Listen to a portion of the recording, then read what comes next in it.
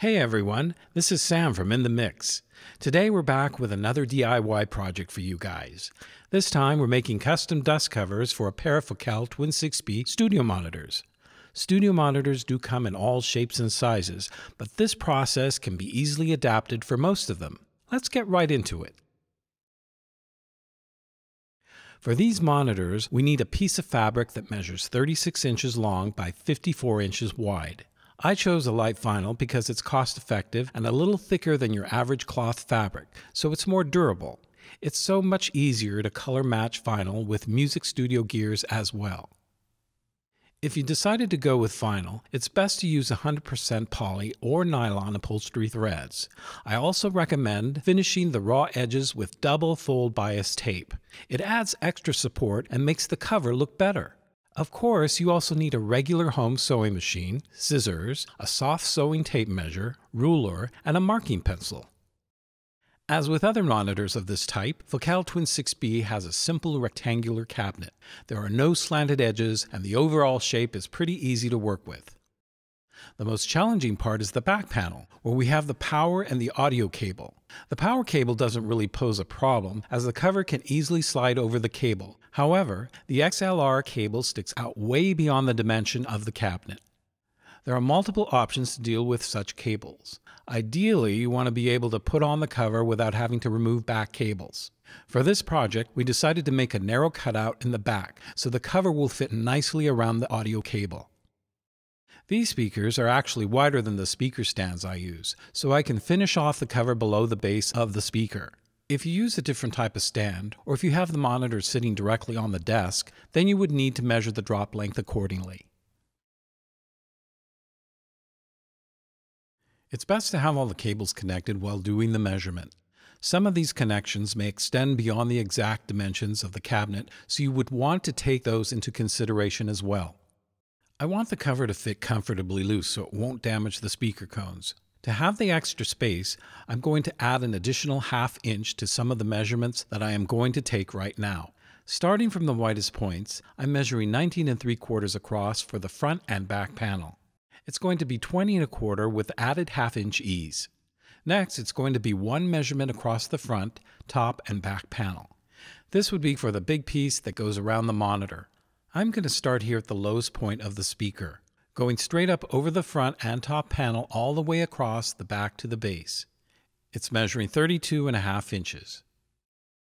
Rounding up to the next big number, I'm measuring 13 1/2 inches across for the side panel, plus a ½ inch ease, which is going to be 14 inches. There are no slanted edges on this particular model, so it's going to be 10 inches tall all around the speaker.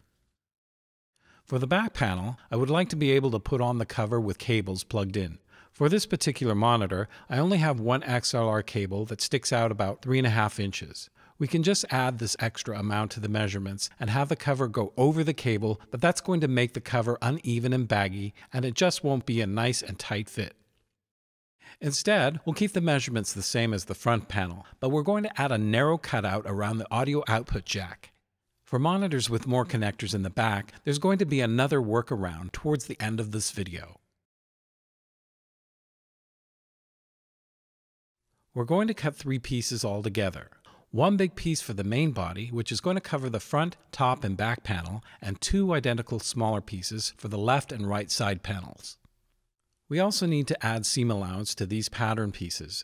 I'm going to give a generous 3/4 inch hem allowance for the sides that touch the base of the speaker. So that would be 3/4 for the front, and 3/4 for the back of the main panel, and also 3/4 for the long lines at the bottom of both side panels. The remaining lines for all 3 panels will receive a ½ inch seam allowance. The reason I'm giving 3/4 inches to the bottom edges is so that I'll have more control over the drop length. We can always trim away the excess fabric later on. After adding additional fabric for seam allowance, I cut the main panel that measures 21 1/4 by 34 1/2 and 2 side panels that measure 15 by 11 1/4. Here you can see the main panel has a ½ inch seam allowance for the longer sides and 3/4 for the front and back. The side panels have a ½ inch seam allowance all around and 3/4 at the bottom, as that's the only line that's going to touch the base of the speaker. This is how the main piece is going to cover the front, top, and back panel. The fabric is fairly soft and flexible, and it will nicely curve around the edges and hang down on both sides. Here we have a 1/2 inch seam allowance that is going to get sewn to the side panel and a 3/4 inch hem allowance at the bottom of both sides. Now we need to figure out the exact placement of the cutout for the back panel and the main panel. It would be much easier if we made a cardboard template and then use that to draw the basic shape of the cutout on the fabric. We want to make sure that the cardboard is made to the same width, and it includes all the eaves and seam allowances. So if we place it on top of the fabric, it should perfectly line up with the side and bottom edges of the main panel. For the height, the cardboard can be just a few inches taller than the connector jack, so we don't need a big piece that covers the entire main panel. For this particular model, the audio jack is more on the lower left side of the back panel, so we can go ahead and focus on this part of the speaker. Because our pattern piece includes eaves and seam allowances, we should also add them to the measurements for the connector, so the cutout will be placed in the proper position. For the first one, I'm measuring 4 inches across from the left side to the center of the jack. After adding a 1/2 inch for the seam and another 1/2 inch for the eaves, the total measurement is going to be 5 inches. For the height, just to be on the safe side, I'll go about an inch higher than the top section of the connector and we'll make it 5 1/4 inches. Then I'll add the 3/4 seam allowance at the bottom, which is going to be 6 inches. Based on these two measurements, I made the cutout template on the cardboard. It's about an inch wide, which will let the cover slide around the connector comfortably. Then, with the right side of the template facing down, I lined it up with the back panel and pen traced it on the wrong side of the fabric. The reason I marked it on the opposite side is that if we turn the fabric right side up, the cutout is going to be on the left side where it should be. I'm going to use a sample to test the next few ideas. I want to make sure that my measurements are accurate, and also I'd like to see how it looks and fits before I start cutting into the main panel piece. The actual cutout should measure 6 inches tall and 5 inches from the center to the edge of the fabric. Next, I'm going to draw a larger rectangle around the cutout marking that measures 3 1/2 inches wide and 7 inches tall. Then I'm going to cut out a smaller piece of the same material to this measurement. The reason I'm going with a backing piece much bigger than the actual cutout is that it'll be easier to work with it later on. I'll go ahead and put both pieces face to face so that the right sides are touching. Once the smaller piece is properly lined up with the markings, I'll pin it to the outside of the main panel. Now we need to stitch and secure this small backing piece to the main panel. I recommend that you do this step before the main panel is sewn to the side panels. Starting at the back, I'm going to use a straight stitch right on the marking. I'll backstitch at the beginning and at the ends of my lines to secure the ends. I'll follow the marking all the way to the end of the line.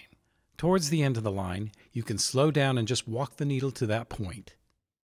When we stop to pivot at the corner, we're always going to want to stop with a needle inside the fabric. I'll continue sewing right up to the next point and pivot again. I'll sew the rest of the line the same way. Try keeping the line as straight as possible, and then backstitch at the end to close the line. After the small backing piece was sewn to the back section of the main panel, I made this marking about a 1/4 inch along the seam line. I'm going to follow this as a guide so I won't get too close to my line of stitching, and then I'm going to cut both top and bottom pieces together all the way around.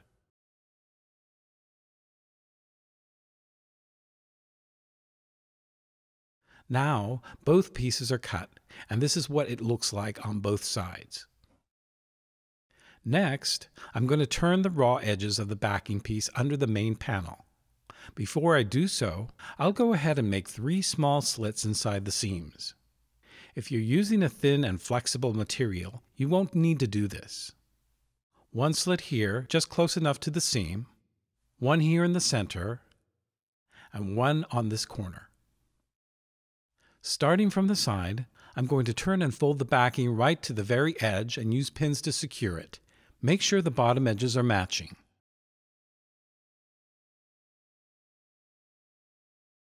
You want to get the fold as neat and smooth as possible. Work your way around and do the same thing on the other side. While you're doing this, if you feel the fold lines are kind of jaggedy, Just remove the pin and correct the fold.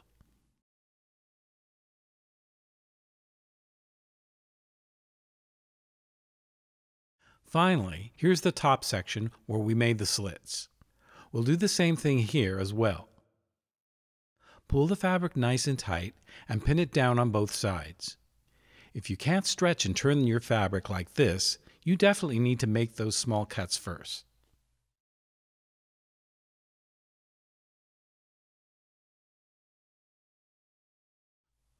Once I have the backing piece firmly folded and held in place, I'll go ahead and sew it down close to the edge of the cutout.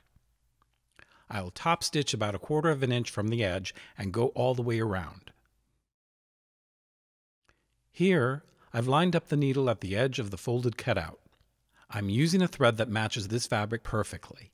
I'll start top stitching a straight line and back stitch to secure the thread, and then keep sewing all around the outer edges on the main panel. Go nice and slow all the way to the end point. Keep the needle down and pivot. Continue sewing up to the next corner and pivot again. Sew all the way to the end, and don't forget to backstitch to close the line. Here, you can see how the raw edges of the cutout are nicely finished. I also trimmed off the excess fabric on the inside. Try not to get too close to the seam line. Okay, so my sample piece worked out pretty well. The cutout is the right size, in the right place, and a perfect fit around the XLR cable. So I went ahead and repeated the same steps and made the cutout on the real main panel. Now, the main panel is ready to be sewn to the side panels. Now that we have all 3 pieces prepared, we can go ahead and sew the 2 side panels to the main panel. The way we place the side panels is important. Place them in the opposite corners, but make sure to use the corner that has the cutout, and the bottom edges with a 3/4 inch allowance lined up with the front and back edges of the main panel.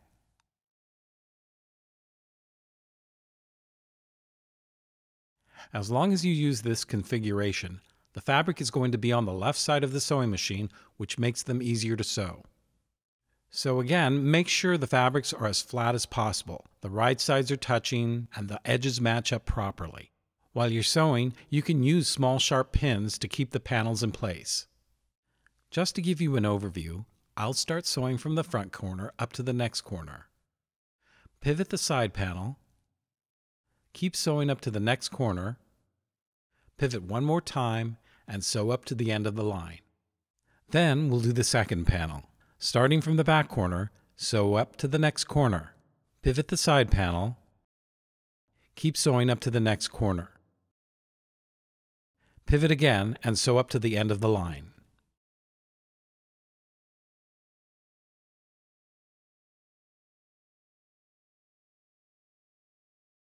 Let's go ahead and sew the side panel to the main panel. Starting at the front, I'm going to use a straight stitch right on the 1/2 inch seam allowance. Go nice and slowly till you get up to 1 inch away from the next corner. Stop near the end of the line and leave the needle in the down position, so there's going to be a little gap between the needle and the corner. Following the next line on the side panel, we're going to make a small cut on the main panel. You can mark the line or use a pin and follow that as a guide. Raise the side panel and right under the line make a small slit on the main panel. Make sure you're only cutting the big panel underneath. The cut should stay within the seam allowance area so you won't cut into the stitch line. Then, come up to the corner and stop with the needle inside the fabric. Pivot the material, place it right alongside of the big panel and line up the outer edges.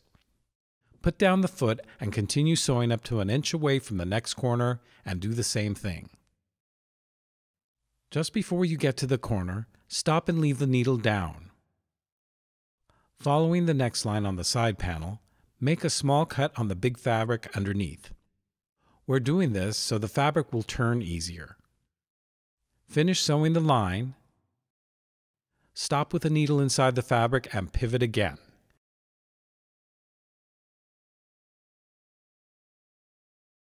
The outer edges of both top and side panel should line up. Continue sewing and this time finish it off at the very end.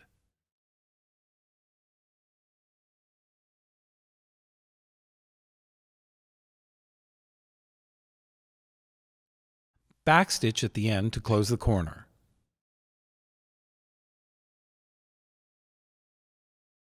Next, we're going to sew the second side panel to the back side of the main panel. Place the side panel horizontally on the corner with the cutout and line up the 3/4 inch edge with the front section of the main panel.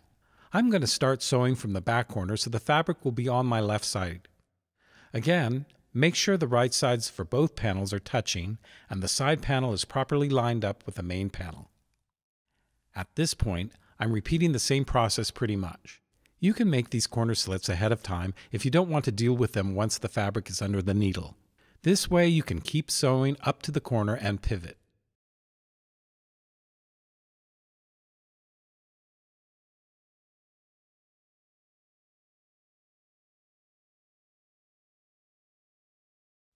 Sew up to the next corner and keep the needle down in the fabric and turn the side panel. Always make sure both panels are lined up perfectly.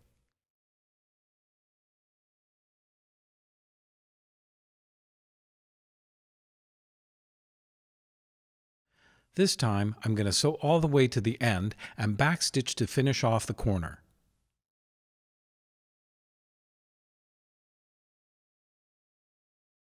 Now that both side panels are sewn to the main panel, they should look like this on both sides.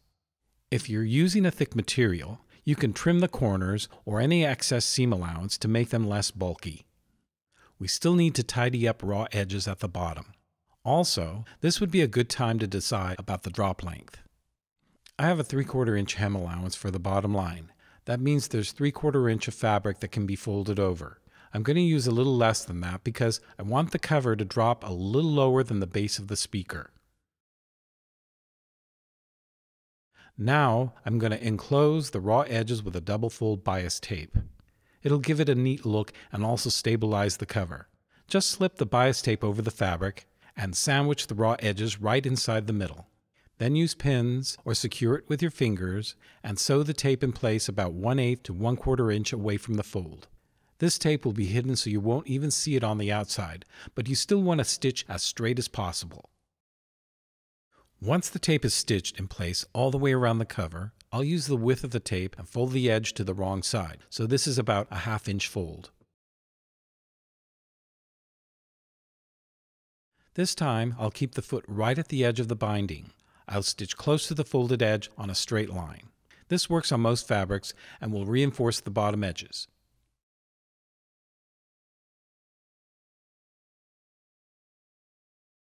Okay, here's the moment of truth. We have an absolutely perfect fit over the speakers with and without the cables plugged in.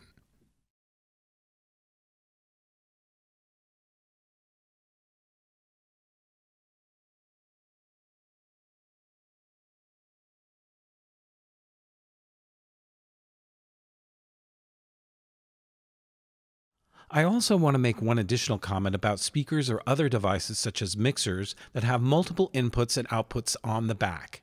Obviously, it won't be a good idea to make a separate cutout for each connector.